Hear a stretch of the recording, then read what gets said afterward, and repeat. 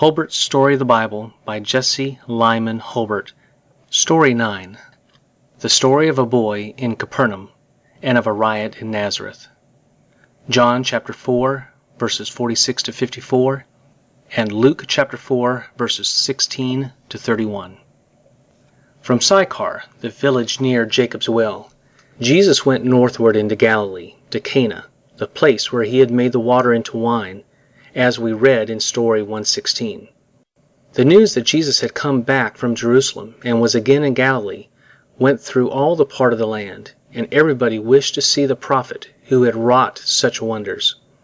There was one man living in Capernaum, a town beside the Sea of Galilee, who heard with great joy that Jesus was again at Cana. He was a man of high rank, a nobleman at the court of King Herod, but he was in deep trouble over his son, who was very sick, and in danger of dying. This nobleman went up the mountain in great haste from Capernaum to Cana to see Jesus. He rode all night, and in the morning, when he found Jesus, he begged him to come down to Capernaum and cure his son.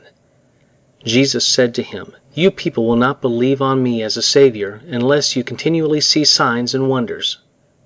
"O my Lord," said the father, "do come down quickly, or my child will die."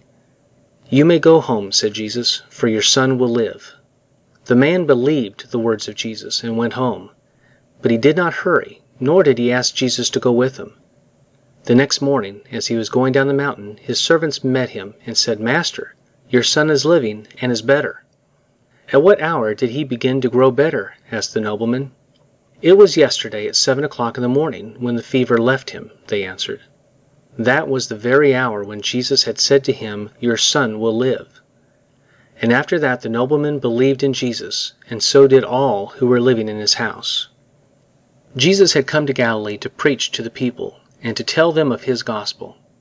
He thought that he would begin his preaching in the town of Nazareth, where he had lived so many years, where his brothers and sisters were still living, and where all the people had known him.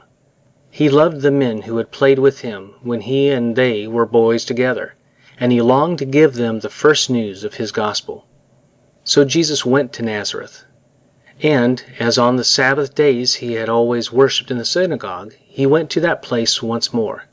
He was no longer the carpenter, but the teacher, the prophet, of whom all in the land were talking, and the synagogue was filled with people eager to hear him, and especially hoping to see him do some wonderful works.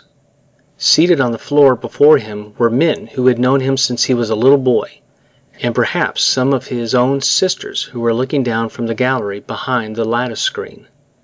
Jesus stood up to show that he wished to read from the Scriptures, and the officer who had the care of the books handed him the scroll of the prophet Isaiah. Jesus turned to the 61st chapter, and from it read, "The Spirit of the Lord is upon me, because he hath anointed me to preach good tidings to the poor.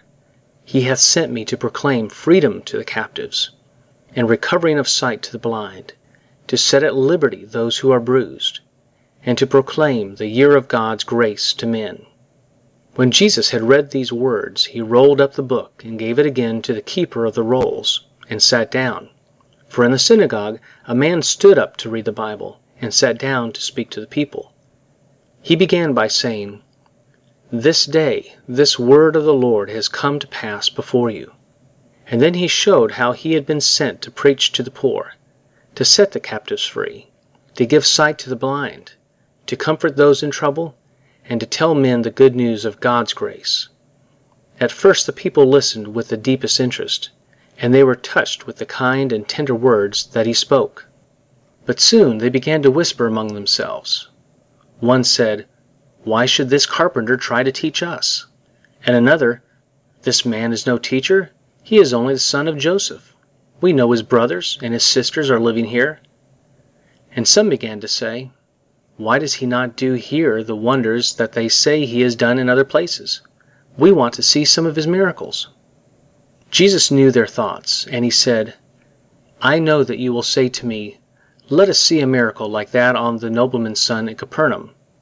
Of a truth, I say to you, no prophet has honor among his own people.